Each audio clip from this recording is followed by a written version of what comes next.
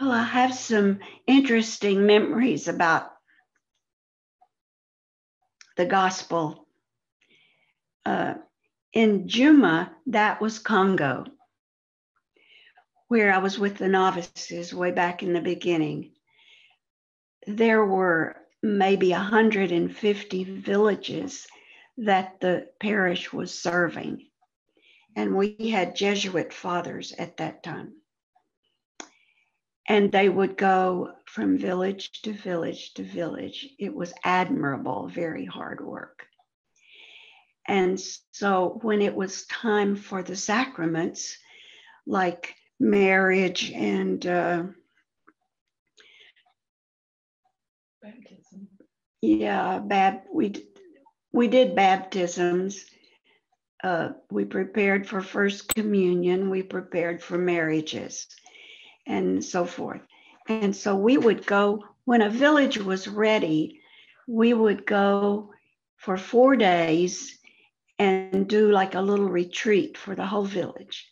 And we'd have the little children together that were preparing their First Communion, and then the adults that were preparing their marriages, and they would be taught separately. And then there'd be the big mass on Sunday, and the priest would come for those sacraments. And I'll admit that that was one of those. There were 18 marriages and at once.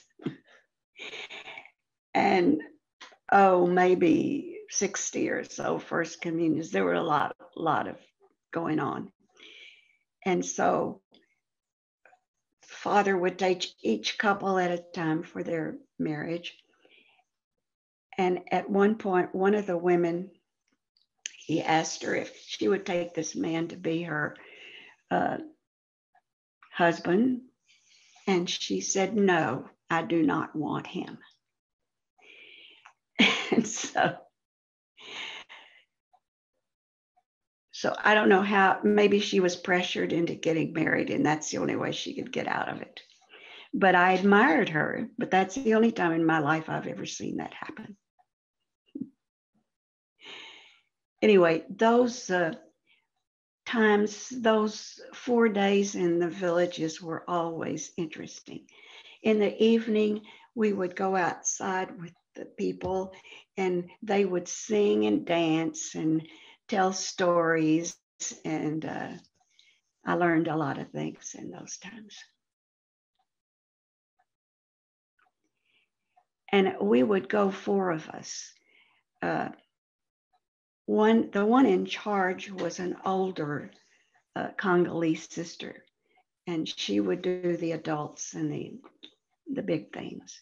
And then I would go along with the novices, a couple of novices, and they would prepare the children for First Communion and so forth. Anyway,